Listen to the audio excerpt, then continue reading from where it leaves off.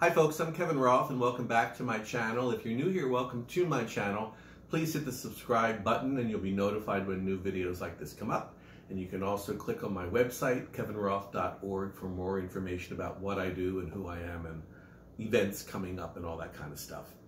Today's video is for those people who are thinking about learning a new musical instrument and are wondering about picking up the dulcimer. This video is also for people who play 3-string dulcimer but want to know about playing 4 equidistant string dulcimer.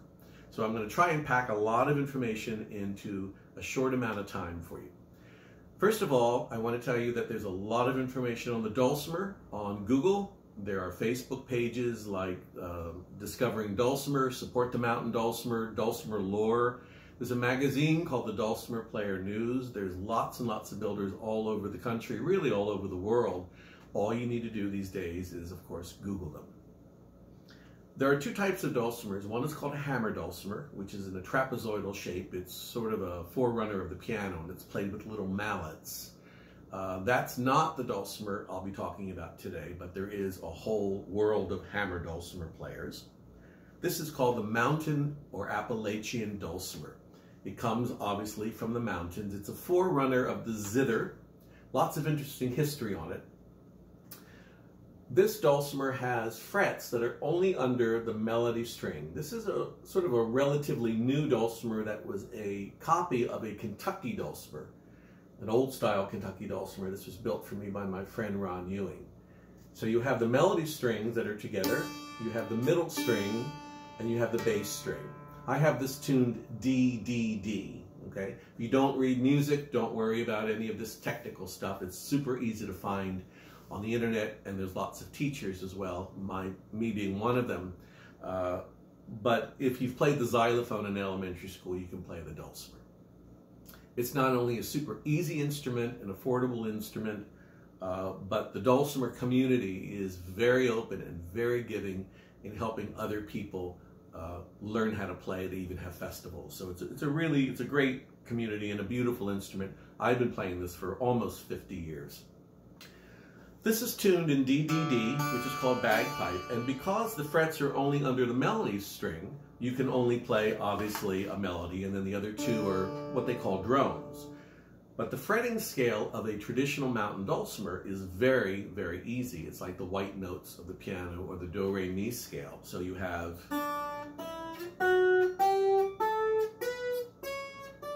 So it's super easy.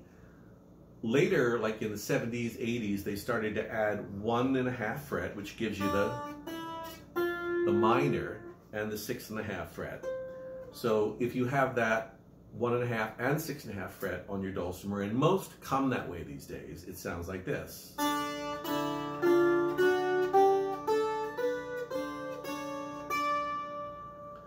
It's super easy to play because your hands are in this position, and unlike the guitar or ukulele or other instruments, because there's a limited amount of notes, there's a limited amount of mistakes you can make, which is really good.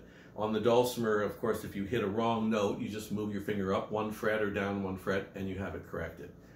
So this kind of a dulcimer was usually played with a little stick called a noter and a goose quill, but I'm going to be playing it with just a very thin Fender pick, and this is sort of a traditional sound of a Appalachian dulcimer with an old song called Old Joe Clark.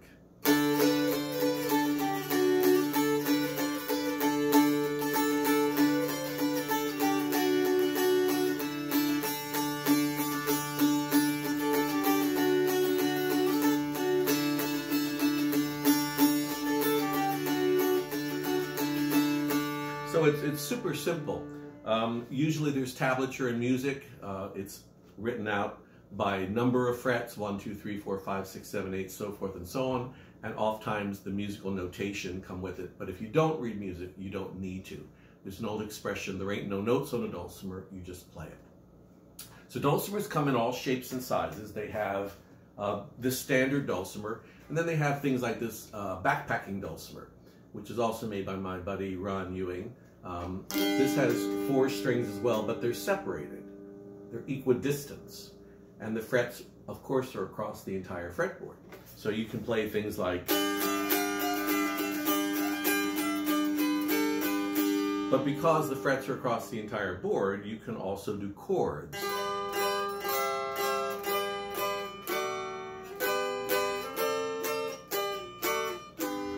And they're basically, there's 7 modal tunings, but there's 3 that most people use, which is called Mixolydian, Ionian, or a minor tuning called Aeolian. Mixolydian and Ionian are major tunings. Again, don't get confused by all that. It's just really simple. This is tuned D, A, D, D.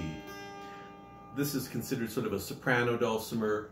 Then they have a baritone dulcimer, which is lower. They have a standard dulcimer, and they have a bass dulcimer. They have lots of variations of dulcimers as well, because as the dulcimer has evolved over time, builders have come along and added different kind of creative, neat things. Unlike a piano, which is sort of looks kind of like a piano all the time, or a guitar, which looks and sounds like a guitar, dulcimers come in different shapes and sizes. And even in the Smithsonian Institute, when you look at the history of builders, they're still built very differently. So it's sort of always been sort of like an open canvas to paint on.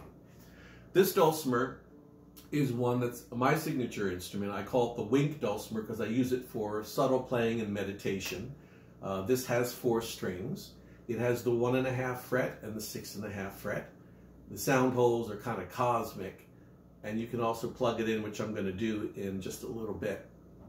So this part of the video is where I'm going to show you that if you play a 3-string, which is a double melody type, it has 1 sound, but if you separate the strings into 4 equidistants, it has a whole nother sound. A lot of people are very afraid of going to 4 separate strings, but you don't need to, and I'll demonstrate why. So this is tuned D, A, D. Again, this is called the Wink Dulcimer, and I use this for something I call dulcimeditation with a lot of my students and clients. It's made of redwood and cherry, which has a very mellow, beautiful sound, and of course the sound holes sort of have that cosmic, relaxing, spiritual experience to them. This is manufactured for me by the Dulcimer Shop in Mountain View, Arkansas, and the sound hole designs are by my friend Robert Worth. So it's a combination of a lot of different fun stuff, and it has a really beautiful sound. So strumming it, and this is called a mid-sized dulcimer, a regular-sized dulcimer, you know,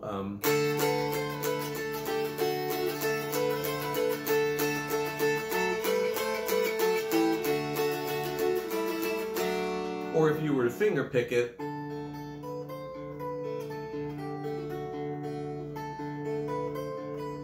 it has a very nice mid-range, a nice bottom, and a nice treble range.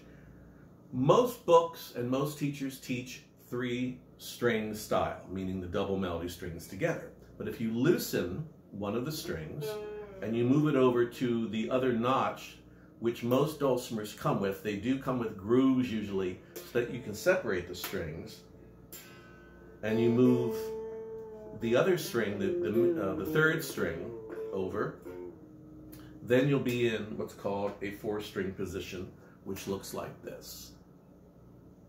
Okay, so you still have a melody string, but now you have an extra string here, and we're going to tune this up. And the tuning usually is D on the melody, and D on the 2nd string, and then A on the 3rd string,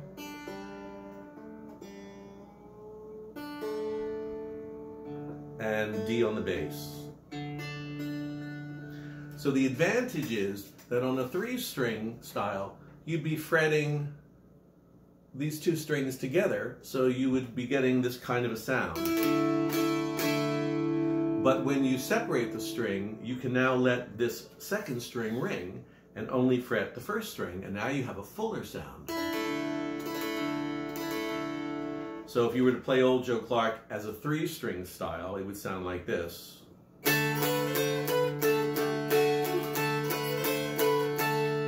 And as a 4 equidistant, it sounds like this.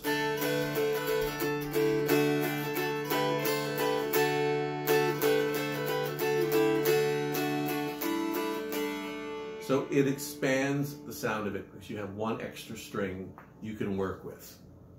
You can also play the melody on the bass string.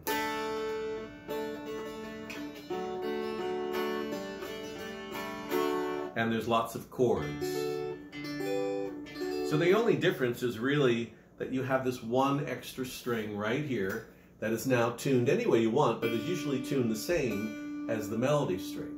And the cool thing is you can now retune the melody string to any note you want, and this string will still allow you to be in the D-A-D tuning.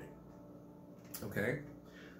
When you finger pick something like this particular instrument, like the Wink, you can get really beautiful sounds, which are very meditative, like...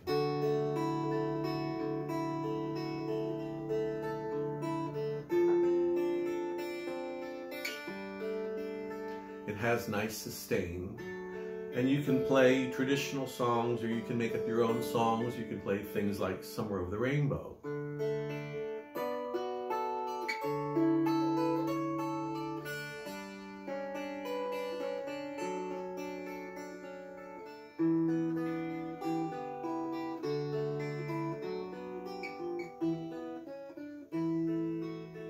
And with that 1.5 and 6.5 fret, you have a lot more music that you can work with. But still, if you hit a wrong note, you can always move your finger down a fret or up a space. And that will make all the difference in the world, unlike the guitar, where you have to kind of work through a lot of different notes to get to the right one. So I'm going to plug this in. And now you can put it through an amplifier and put it through effects and have it sound any way you want, which is really kind of cool. So amplified, this particular dulcimer, the Wink, sounds like...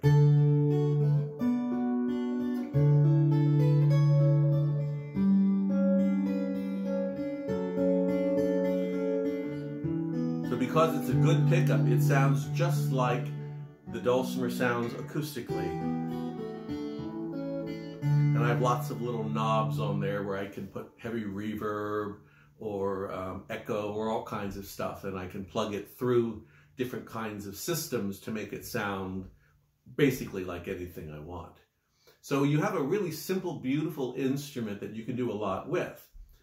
Early on, there were traditional players like Gene Ritchie, John Jacob Niles, Paul Clayton. You can hear a lot of their music on Folkway records.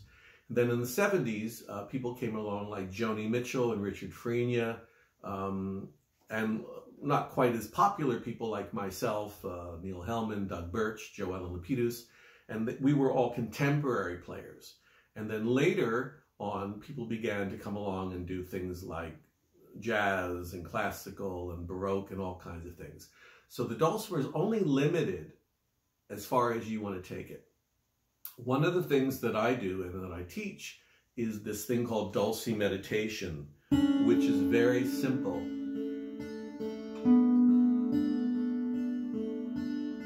And you can just chill out when you play it. There's a certain philosophy and technique that I teach, of course. But I use the dulcimer and have always used the dulcimer as a meditative instrument, just sort of chill out. Which is why this Wink is sort of made with stars and planets, because I'm into all kinds of interesting things, from Buddhism to all kinds of spiritual and fun kinds of things. Dulcimer can cost you anywhere from probably around $400 up to $3,000, $4,000, $5,000. I would avoid getting any of the cheap ones from China. You get what you pay for. There are lots of different builders who have different styles. If you write to me, I can recommend many of them to you.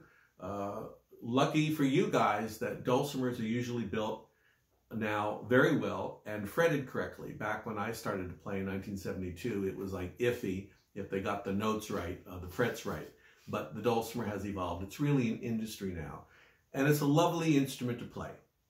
So if you're thinking of picking up an instrument and you want to learn something easy and affordable and beautiful and is just like a canvas to paint on, I can't recommend the Mountain Dulcimer more highly to you than any other instrument that I know or that I play. It really is a beautiful, magical instrument.